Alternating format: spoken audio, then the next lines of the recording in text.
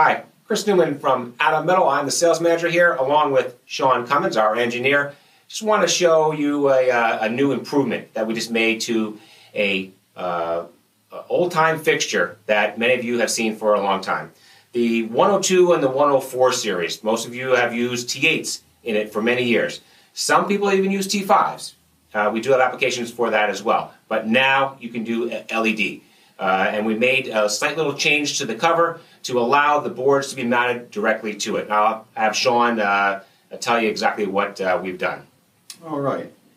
As Chris mentioned, this is our standard 102, 104 body with the old fluorescent cover on top. It used to be attached with a spade bolt that came through the surface of the cover with an acorn nut, as you can see here, which did not allow for LED boards to be surface mounted on the cover. So what we did is simply get rid of it, remove the acorn nut and the cover with the old attachment, and remove the spade bolt and install the new retrofit cover that has smooth wireways on each end that are 1/2 inch, so no grommets needed, as well as self-bending tabs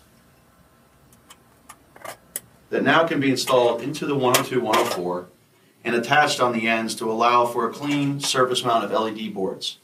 Any pattern for your LED board can be installed onto this cover, and you can talk to us about that if needed. As seen here, we have one of our specials that we did that is a 2-board LED down the center of our new 102, 104 cover. Along with the retrofit cover, we also have 2 new lenses.